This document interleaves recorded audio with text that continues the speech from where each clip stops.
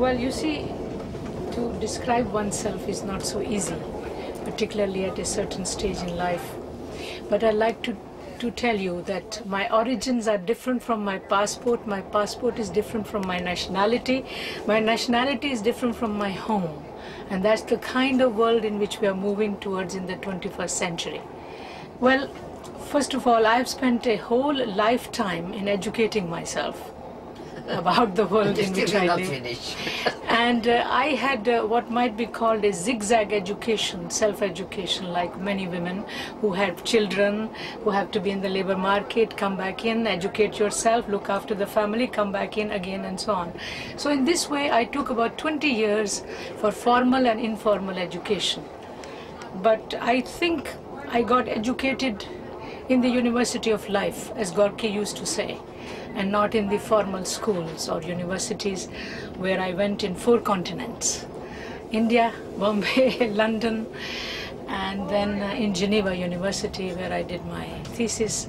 And then now I'm actually a teacher, which means I'm learning and teaching in Canada.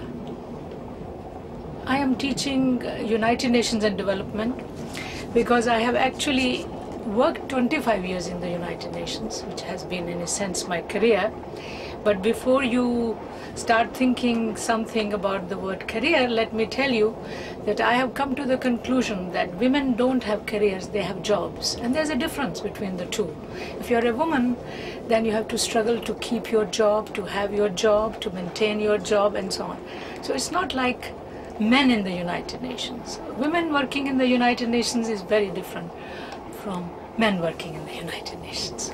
Ich bin Mercedes Paniker, wohne in Barcelona in Spanien und habe einen indischen Vater und eine katalanische Mutter. Deswegen bin ich schon von der neuen Art Leute, die für die Zukunft wichtig sind, Mestizos, also bin ich schon die Mischung da. Habe ich eine sehr gute Erziehung gehabt, habe gar nicht geleidet dadurch, dass ich eine Frau bin, gar nicht. Ich habe überall guten Erfolg gehabt, habe 3 Brüder, genau dieselbe Erziehung, vielleicht noch besser als die anderen Brüder. Hat mein Vater mich immer sehr nah zu ihm im Geschäft gehabt, habe ich ein großes Geschäft geführt, mit 30 Jahren schon. Und war Generaldirektor von einer chemischen Firma, die produzierte. Dann bin ich war zum ersten Mal eine Frau, ist Präsidentin von einer internationalen Union von Chemikern, vom Lederchemiker gewesen. We do not know how much wealth women produce. You do not know in your country or my country or her country how much women produce in wealth, not in babies. Everybody knows that because we can count the babies and we got the statistics for that. But how much wealth do we produce? And out of this wealth, how much do we get back? What are we entitled to? And therefore, in 1980, and I consider it a great privilege, that I offered to the world through the United Nations the following statistics which I am going to give you now, which remain more or less true. There is only a minor change, and that is that women are 50% of the population, 1/3 of the workforce, they earn 5% of world's income, and they own only 1% of assets or property. Now the movement from that statistics, which this was done in 1980, is so slight that it is not worth counting. So what does that mean? That means that in the wealth that is accumulated in the world and that the global wealth of nations, women's part of it is very small. That is the reason why women everywhere in all countries, whether you are socialist or you are capitalist or mixed economy, or you are German or you are developed or you are North American or you are Brazilian, in all countries, women are poorer than men. Why? You know why? because we also know when there is ethnic conflict, like in Bosnia, when there is a religious war, like in Ireland, when there are riots between Arabs and Israel or India, Pakistan, imagine, do you ever hear a woman getting up from her house, taking a gun, taking a knife, going to the neighbor's place and killing and raping people or something of this type? Do women do that?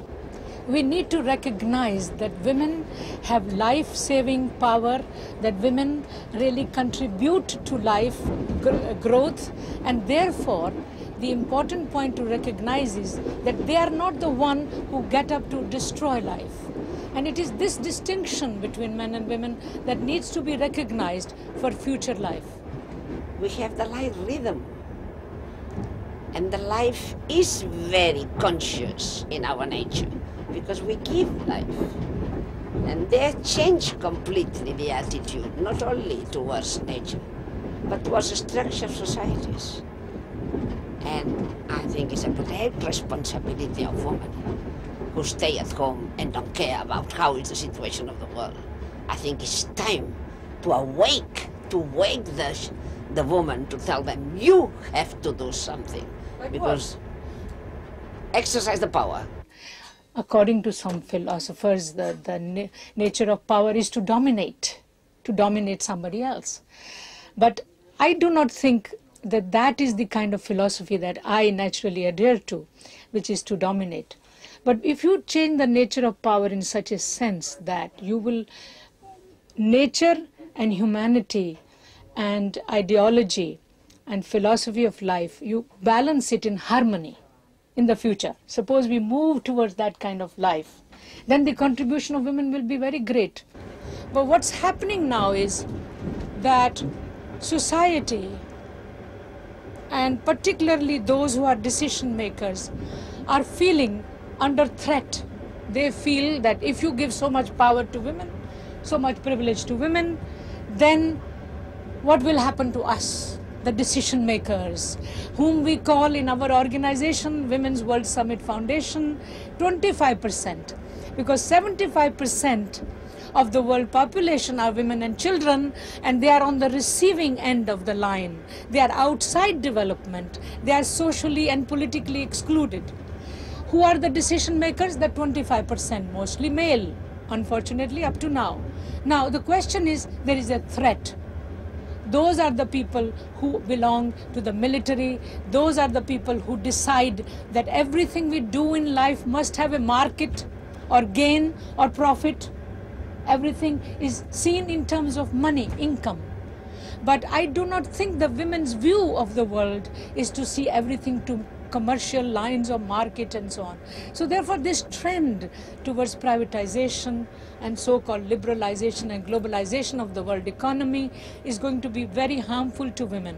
Yesterday we heard at the Kiev Parliament something I was very astonished, I didn't know, that one of the problems for getting rid of the nuclear weapons was that the destruction was such a tremendous ecological problem that technologically has not been solved. So they could not destroy what they have produced. And that is schizophrenic. And that is where we are now. The fact of being a woman by itself is not enough for the transformation of society. What you need is more than that. You need another type of ideology. I would say that most ideologies up to now that we have known in history or this century are now dying or declining. So we need another ideology. Of course, with women, I agree with you.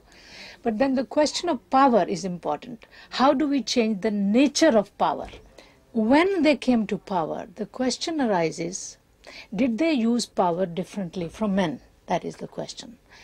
And I would like to give the following answer. I think in some areas they did, and in other areas they did not. When it came to the question of war and peace, the difference was not very much whether you are a man or a woman, because we have had wars. When you talk of the world economy, the contribution of Mrs. Thatcher was really to bring the world to a tremendous catastrophe, a world economic system which does not work at all. And we find out that the women managers were doing exactly the same style as men. So to find out what the woman could produce in power, we had to go to the small enterprise. The woman owns the business. And then she was showing her identity with all the risk. And going to the power question, as she was saying, that is really the clue of the thing. The power is to have the decision, to be able to decide in the last level, in the middle level, in the very small level. And the woman is used to these decisions. She takes every day small decisions. So the decision taking and the risk taking, that is to exercise the power. How you exercise?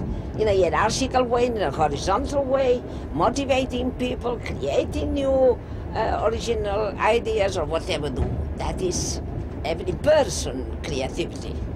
But the real nature of power is to have the decision, and the decision with all the risk. So if I say, that has to be like that, and I want the war to declare, only the person who has the real power can declare a war or can make a peace. So I think that the whole structure of the society, how the power has been used until now, is conducted to a catastrophe. And we as women cannot be passive on that, because I think that we have the solution for that. The world economic system is breaking down. The international social order does not exist. The political structures are completely disintegrated. In this scenario, how far can women retain what they have gained? That is the question. And my view is that they can retain 75% of it, if not 100%, because women are not going to go back ever again to that point from where they began, when they were considered to be only good for motherhood. But now it's time that the woman should start to change the society with full rights, because she's better prepared, but not doing anything in this system, because the system is rotten. The system is male system, and that is in a way bankrupt already. Therefore so much unemployment, therefore these problems of ecology, therefore this whole economic disequality between North and South, and all that is unbearable. And it's not that we women want to do something, it's that the humanity needs the new outlook from women. It's not that we want to fight for our rights, it's that they need our way of doing things. They, I mean the humanity and the society and the political people. I mean, to me, I think we have to redefine democracy, because otherwise it means that actually democracy as defined by politicians have no impact on the life of women. We are human beings first of being women. And as human beings, we are responsible for the world. And it's true that they did not allow us to go into the decision-making spheres. But it's also true that there are many men who are disappointed of this system and who are looking for something new. And that is what we women should provide to the men. Therefore, these women who are only thinking of fighting to achieve rights, they have to go a little further. They have to, on Gandhi's way, discover this other power. When, after independence of India, Gandhi was offered all types of status, the highest possible in the country, and he walked away from power. He is the only man in this century who walked away from power. When walking away from power, he had tremendous power, because whatever he did, the entire country followed him. That was the power he had, but he had no formal power. The one who uses the power has no power there. The more you use it, the less you have it. And if you abuse it, you lose it. I think that's Confucius. And as long as... What is your answer? My answer is, as long as women remain poor, there can be no human progress, no development, no forward march of humanity.